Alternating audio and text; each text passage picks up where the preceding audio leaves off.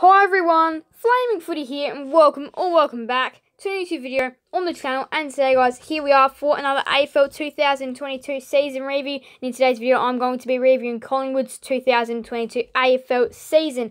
And of course Collingwood, we do know them for being a history breaking side in 2022, and they went well above people's expectations. And they are the third team to be done, as they were the last team to be eliminated before the grand final happened. So the third team to be done, or the third last team to be done in the series. Let's go ahead and see what's in today's episode. So, as per usual, we'll be going over the ladder position, which is their home and away ladder position, and then the ladder position after the order of elimination. Recapping the season, highlights, best win, good players, lowlights, worst loss, what's next, trade period and coach. And again, another massive trade period for them. Recapping final words. Now, good players. Let's just state one out there straight away. Nick Dacos. He was the Rising Star winner. Fantastic season for the Pies so far this year, and he's going to be an absolute gun. So, Collingwood, they finished fourth by the end of the home and away season. 16-6 was their record, with a points number of 64 and a percentage of 104.3.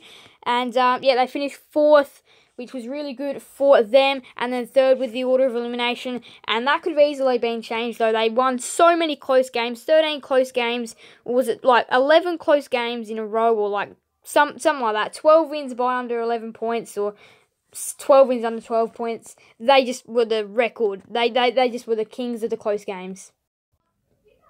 So yes, just went through, count them. That was 11 close wins. 11 close wins under 11 or 12 points it was. So that was crazy. And they started off their season Friday night beating the Saints by 17 points at Marvel. And a very good start to the year. Of course, seeing the Dacos brothers both in the same team for the first time. And that was incredible scenes for AFL footy. And then they comfortably got over the Crows in round 2, where the fire alarm went off in that game as well. Interesting scenes there. But yep, the Pies got the job done by 42 points. And then Collingwood, I'm not sure if it's a trend, but they did choke, a massive choke as well, lost by 30. They had a choke of they had a lead of 37 points, choked it up to eventual premiers Geelong. Geelong won by 13, thanks to Jeremy Cameron. And then a very disappointing loss to the Eagles by 13 points at Marvel. But they don't play at Marvel. That's the thing, Collingwood. They should be playing at the MCG, not Marvel. And then not a win, but lost by 7 points to Lions at the Gabba, but showed that they have the guts, they have the determination is there. And then their close streak started here. So their first win of their close streak was on Anzac Day against the Bombers by 11 points, and that's where their close wins started to pile on. So that's number 1. And then they beat the Suns by 25 in Jack Ginnivan's second epic game, because of course Anzac Day medalist in the Anzac Day game. Then they lost to Richmond by 27 points. They got thumped by the Dogs by 48. And then they went to Perth and beat the Dockers by 36 points in the wet, kept them to 44. And then this is where the close games start to really come in now. So this is round 11. From here on, it's just close games central for the Pies. They beat Carlton by 4. They beat Hawthorn by 4. They beat the Demons by 26. That was a strong win for Collingwood. Very strong win. And they always do somehow find a way to get these big freeze wins as well. But very strong performance by the Pies, 26-point winners. They beat the Giants by 11, another close win. Suns by 5, another close win. The Roos by 7, a scare, but another close win. Crows by 5, another close win. The Bombers by 4 after the siren, another close win. The Power by 6, another close win. The Demons by 7, another close win. And then, of course, they lost to the Swans by 27. And then another close win in round 23 against the Blues by a point. And in the end, that's what knocked Carlton out of the top 8, was that. And that's what put them into the top 4. So, amazing stuff there for the Pies. But yeah, go back, look at all these close wins. It was incredible. They just had a season to remember. But, however, in finals, the ship turned. The momentum that they had swayed. They played in 2 of their 3 finals. Both of them were close games in under 6 points, but they couldn't win those games. They lost those 2 games in the close games. They lost them. So first qualifying final, they lost to the Cats by 6 points, and it was almost a bit like this is a taste of your own medicine for Collingwood, really. But that was a ripping game. That was one of the best games I've ever seen. That was a ripping game. And then They comfortably got over the Dockers by 20 points. They just thumped them. And then another close loss to the Pies. They lost by a point to Sydney at the SCG in the preliminary final, which did cost them in the grand final. But Sydney just got too far ahead, and then it was just a little bit too much work, but they did end up coming back and had a chance to win the game. So they had some really memorable wins throughout the year. Carlton round 23 is definitely one as well. And they're both times against Melbourne as well. Really big games there as well.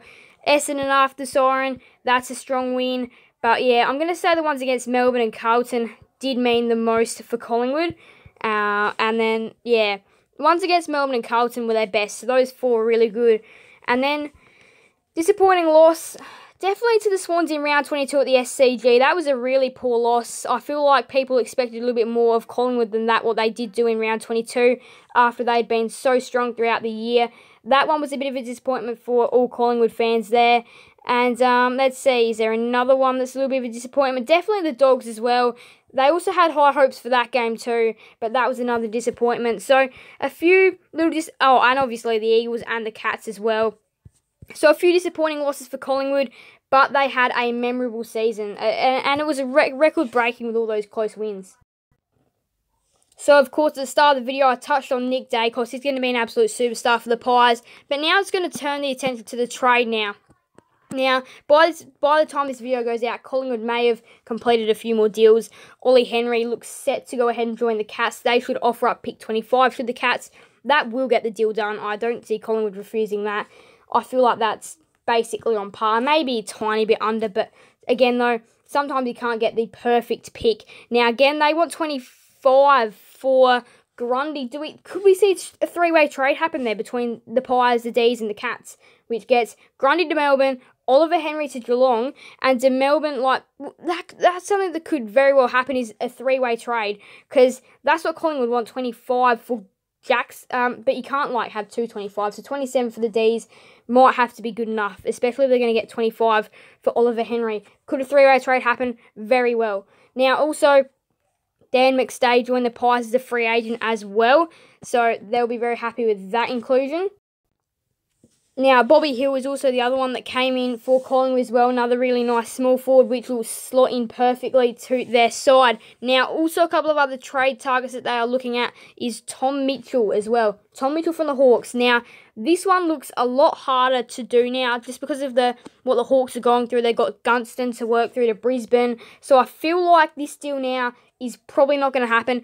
Fiorini to the to the Pies from the Suns as well. The Pies, perhaps one of the picks they get back from Henry or Gawn, probably overs.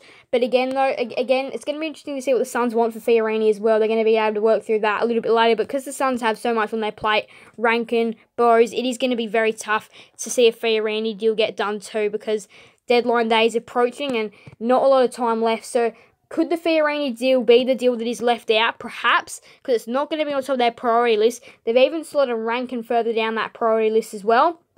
Still with Sharp, Rankin, Bowes, Fiorini. Still so much more to work through as well, and potentially other pick swaps that they've got to do. Time is running out for Gold Coast, and Collingwood, I reckon, could be the unlucky miss out, because Rankin will get done, Bowes will get done. But what about the other deals that the Suns have to work through? Sharp, probably not. Fiorini, probably not. Time is running out. So it's going to be interesting to see how that will be playing out. Caleb Poulter is also perhaps linked to a move. Whether he'll go anywhere or not is something else to be decided as well. But again, though, they wouldn't. It's not like a massive loss if Caleb Poulter does go out the door. Thank you guys all so much for watching. Make sure to leave a like and subscribe and hit the notification bell. See you guys in another video on the channel. Thank you guys all so much. Bye everyone. Flaming Footy out.